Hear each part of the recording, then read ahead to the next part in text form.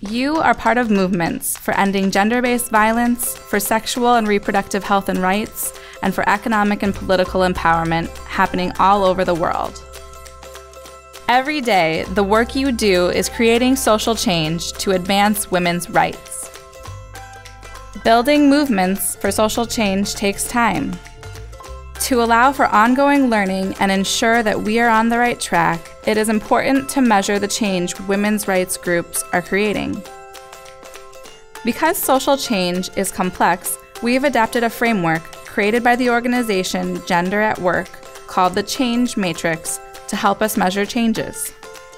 The framework describes 4 domains in which gender power structures operate and are aligned along 2 axes: individual to systemic and informal to formal. These 4 domains are increased awareness and agency among women and girls,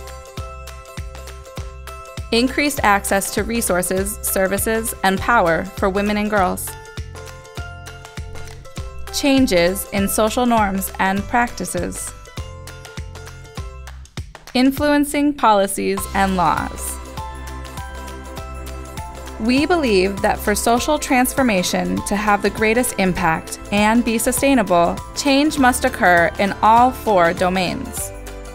Now, let's look at examples of changes that can be captured in each space by seeing how the achievements of a women's rights group fits into them. 30 girls increased their awareness about gender-based violence as a human rights issue. 12 girls became peer educators advocating against gender-based violence. 114 more women received the type of sexual and reproductive health services they need because a new center opened in their rural community. 3 schools are implementing a new comprehensive sexuality education. People in the community are now talking about domestic violence issues publicly. Local traditional leaders now actively support women's participation in local council elections.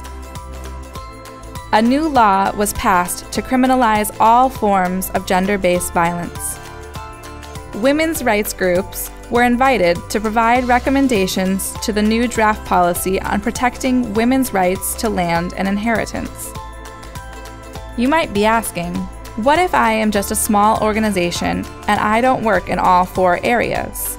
Not all organizations work in all 4 areas, and no one organization creates social change alone.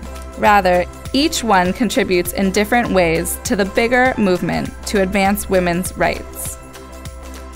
In order to see what our grantees achieved collectively, we organized the outcomes from all the organizations reporting to us into the Change Matrix. Based on grants awarded in 2012 through 2013, grantees reported changes in all 4 areas, and 79% of our grantees are reporting change in 2 or more areas. Thank you. By measuring your outcomes, we can better understand the progress you and other organizations are making to advance women's rights around the world.